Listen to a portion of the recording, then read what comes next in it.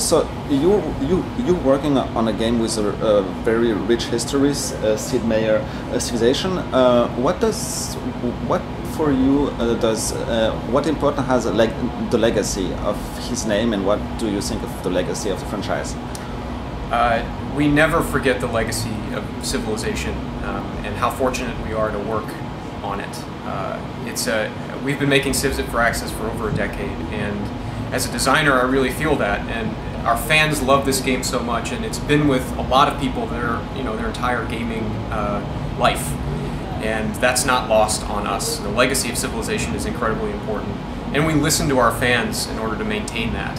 We have a very good relationship with the fan community, and Beyond Earth is a direct result of that interaction, the demand for a civilization in space. So we take the legacy very, very seriously. Okay, you earlier told me Civilization is an optimistic game. In a world where we are not very optimistic right now, how optimistic?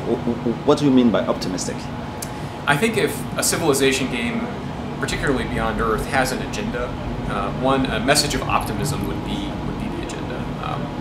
The game starts 200 years after something called the Great Mistake happened, and it was a catastrophe that destabilized the world's nations, and it was a disaster beyond the scope of anything we've ever seen before. And the game picks up when humanity has overcome that and has gotten to the point where we're ready to send people off into space, and that's a very optimistic place to start.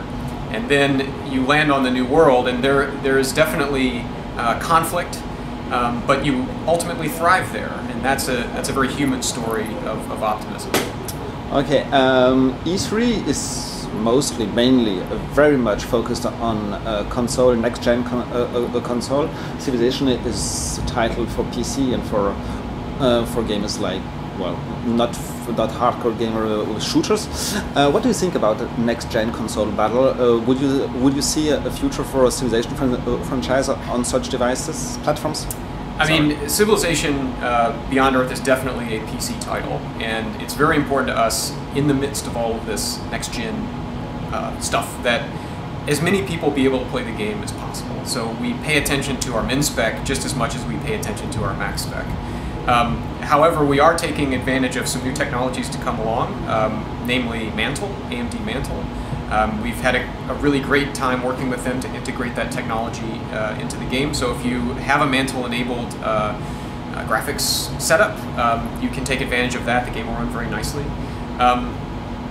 But it really is important that everybody that can play can enjoy Civilization Beyond Earth. And do you have a next-gen console? And is next-gen console for you bring something that PC cannot bring? You certainly sit on a couch when you play next-gen. I do have a next-gen console. Firaxis is always looking for new opportunities, but this is definitely a PC product. And you don't want to tell me what console you have, right? I have both. Oh, both. Okay. Yeah. Well, thank you very much. You're welcome.